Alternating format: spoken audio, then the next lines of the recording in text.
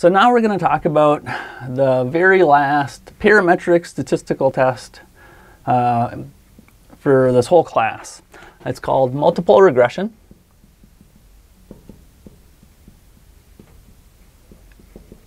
And it's like simple regression, except for with multiple regression, you have more than one predictor variables predicting one outcome variable. So you could use this when you have multiple predictors of one outcome variable. It's always one outcome variable for a multiple regression.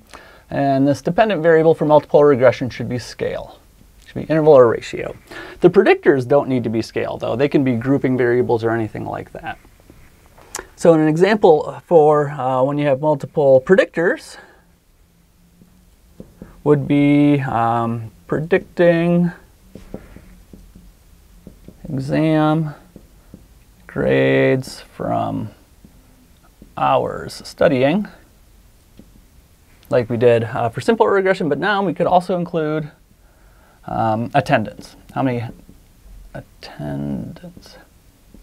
days that you attended lecture. So now we have two variables that are predicting exam grades. So we'll probably be able to do a better job predicting exam grades because we have more information.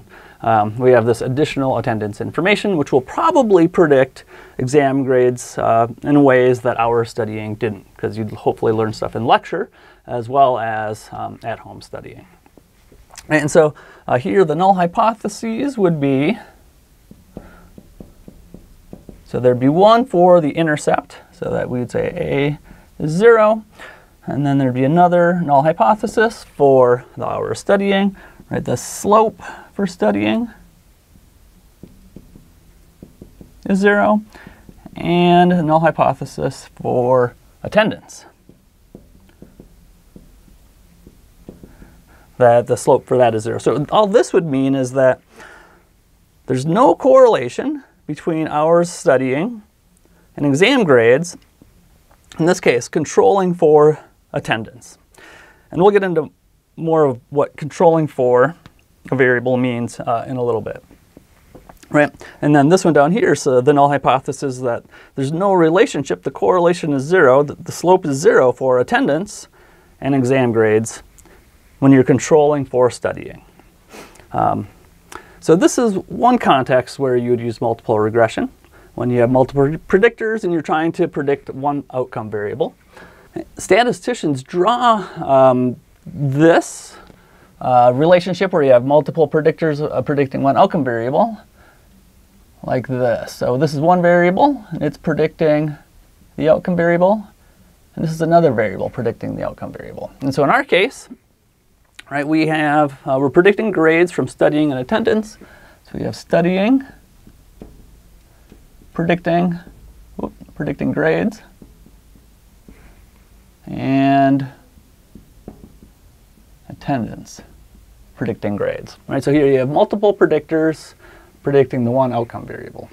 So another use that statisticians have for multiple regression is to see if one variable mediates the relationship between two other variables. So I'll say that this use is for testing mediation.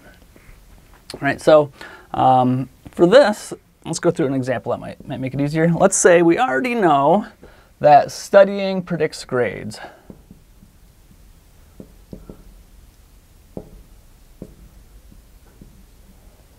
Because we did a simple regression, and there was a statistically significant relationship between the two. But now we're wondering is, well, is the reason that studying predicts grades is because studying causes, when the people that study more, that extra studying maybe gets them excited about the topic, and so they attend class more. Right? And when they're in class, they see the lectures, and they learn from those lectures, and it's actually this thing that causes an increase in the grades.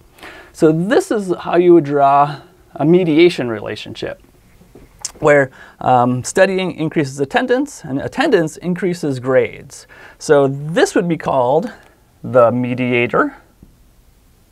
And this is the variable that is it's causally between these two.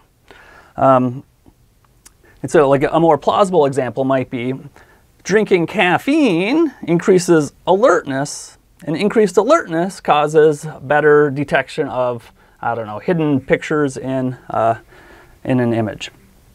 Right.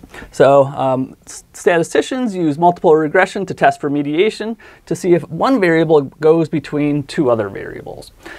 And we're not going to get in depth about how that's done in this class, but it's a common use for multiple regression. And the most common reason that scientists use multiple regression is to control for third variable explanations.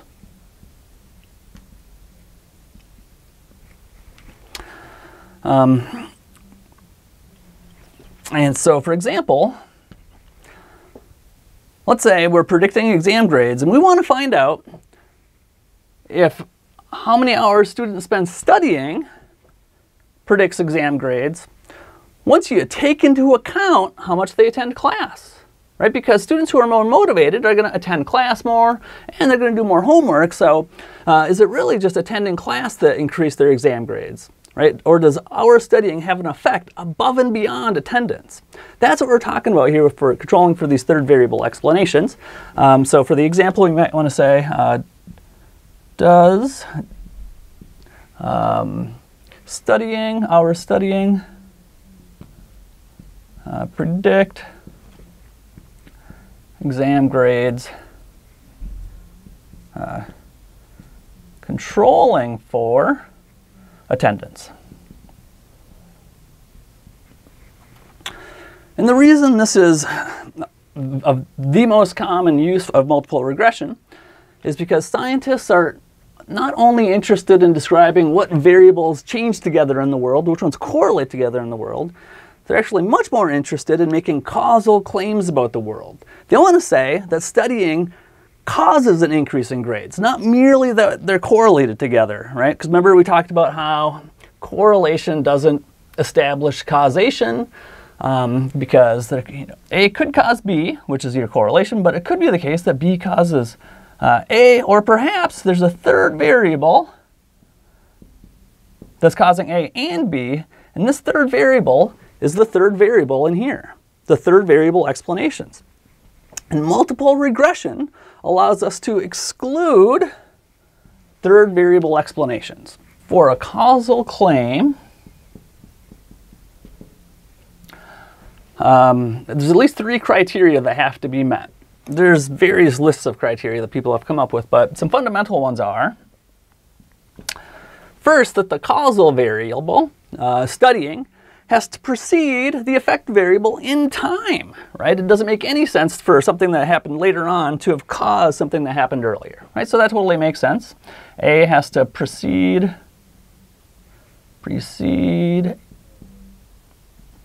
B in time.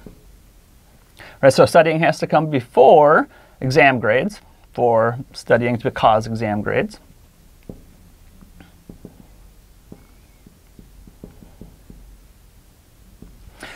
The two variables have to change together. So if the amount people studies, the number of hours people study, is unrelated to their exam grade, then there's nothing to explain anyways. A can't be causing B because people that have more A aren't having more B or less B if there's a negative relationship. Right, so these are 2 criteria for a causal claim that have to fit any particular data set. And the third criteria is there's no third variable explanations. There's no other variables that can explain the correlation between A and B. And the best way to solve this third problem, the best way to address this issue in research, if you can, is to do an experiment. In an experiment, you control all third variables, ideally.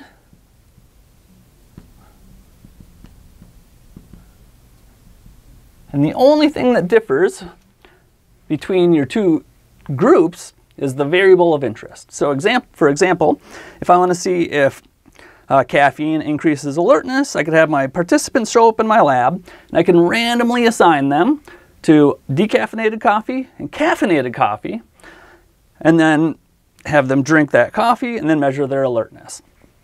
And with that design, all other third variables are controlled for.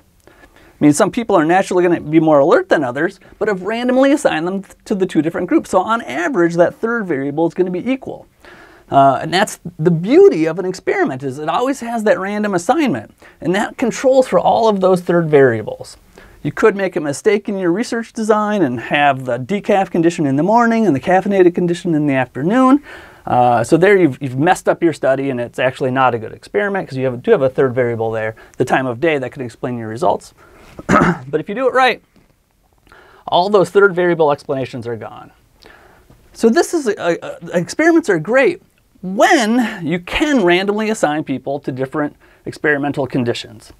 However, for the current example we're looking at, how much studying people do, it'd be a little bit unethical to say to some people, you guys don't get to study, and then to have other people, we tell them, all right, you guys study 5 hours a week, and then to see, controlling for everything else, whose grades are better, right? And so what you can do, what researchers do, when there's a variable they can't manipulate, when you can't randomly assign people to those different conditions, they'll measure the other variables, the third variables, and they'll put them into a multiple regression, and they'll control for those variables.